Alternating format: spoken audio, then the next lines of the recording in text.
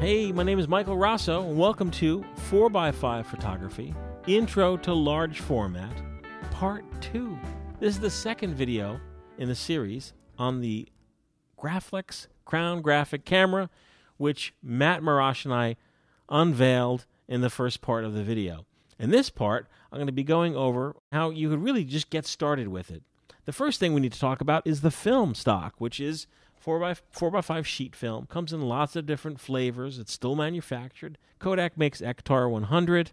There's Portra 400. There's Portra 160. There's Kodak Tri-X. There's Kodak T-Max. There's Ilford stocks. There are Fuji stocks. There are Fuji transparency stocks.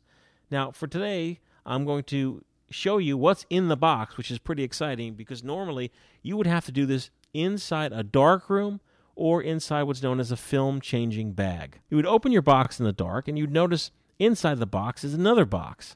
You would open the second box, and in there you would find a wrapper that sort of looks like a Pop-Tart wrapping that you'd find on your Kellogg's Pop-Tarts in the morning.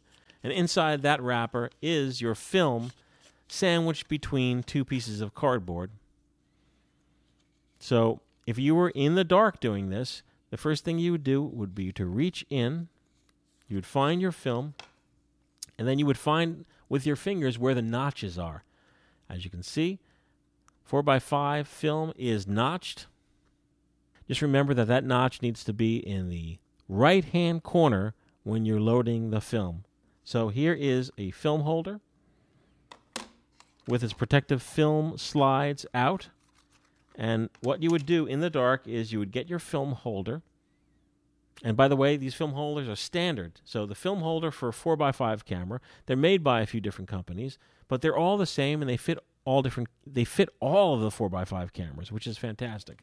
So you would pull this lip down to load your film, and on the film holder there are two little metal rails here that hold the film into place. It's very important to get your film underneath the rails. With your hand, you would feel where the etches are, so that remains in the right-hand corner. That would be emulsion up. The other side is the shiny part of the film. You want emulsion up. You would load the film underneath the film holder rails. Kind of feel your way as you do it. Make sure it's properly loaded all the way up.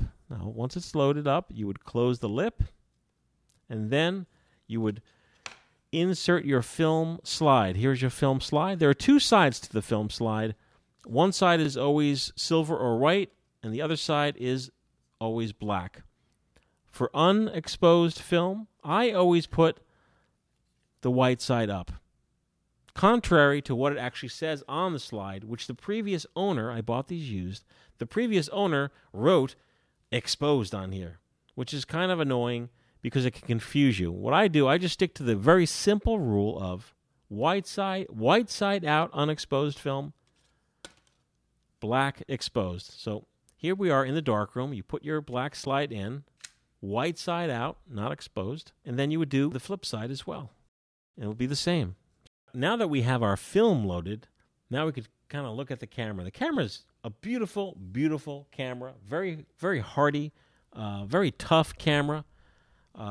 Built to last, as you can tell. And it comes with this particular camera came with a rangefinder on the side, which means that you don't need to focus through the ground glass. You would cock your shutter and then open this window up. Bink. So now you can look through your camera, through the back ground glass to your shot. And by adjusting the bellows, you would focus up your shot. Classic rangefinder. You look through the window. You can actually see two images. And when your two images merge, that means you have focus. Frame your shot up through this frame finder window right here. Also, with this particular model, this model came with the flash gun. The flash gun is an item that you don't really need to have on the camera if you plan on shooting traditionally through the ground glass, let's say landscapes, whereas you would get ready to shoot and you would shoot traditionally using a cable release, like so. the lens on the camera, by the way, since we're talking about that. You have your shutter speeds, which, go from B to 400th of a second. You would have your f-stops. The fastest is f4.7, and you could stop all the way down to f32. You would cock your shutter to shoot, open this little window to frame up through the back. Once you're framed up, you would close this window. Now you're ready to shoot.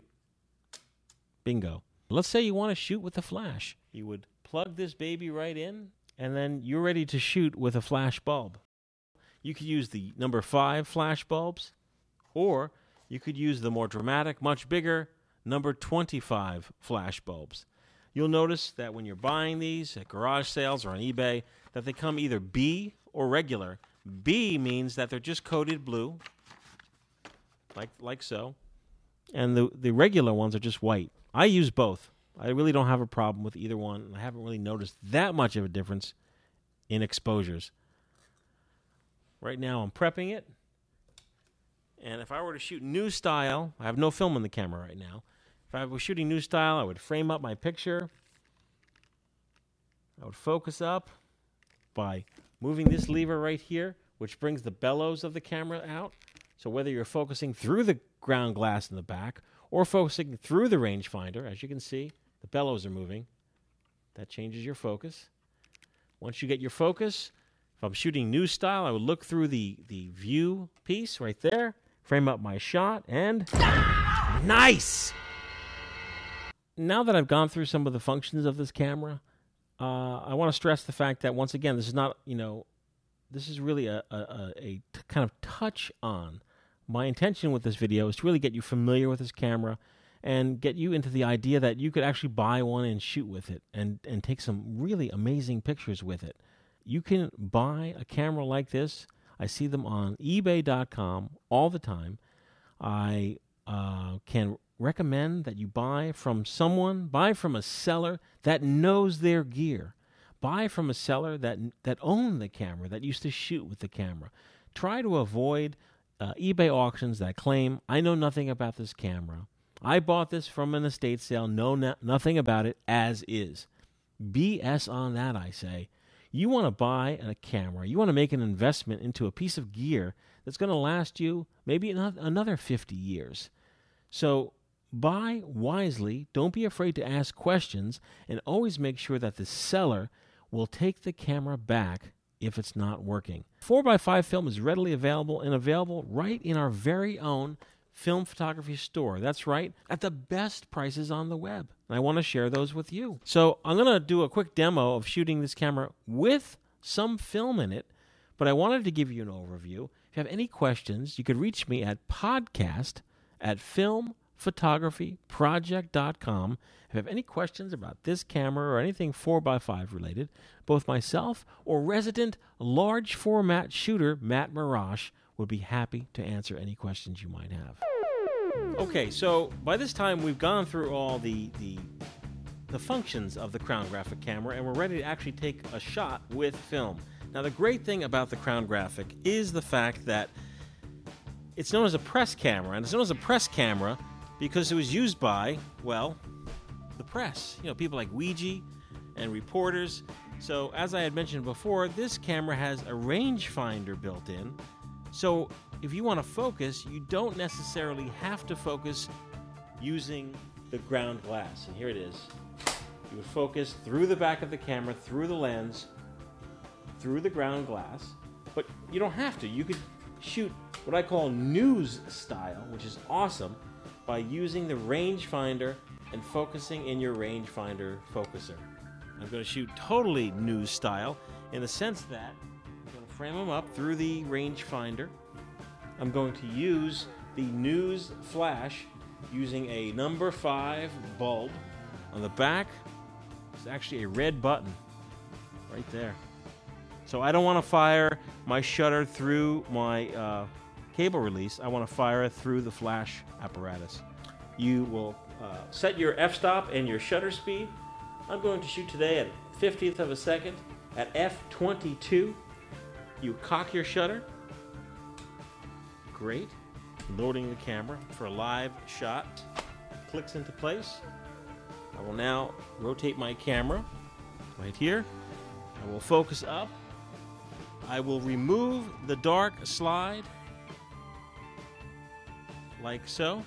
1, 2, 3. Nice!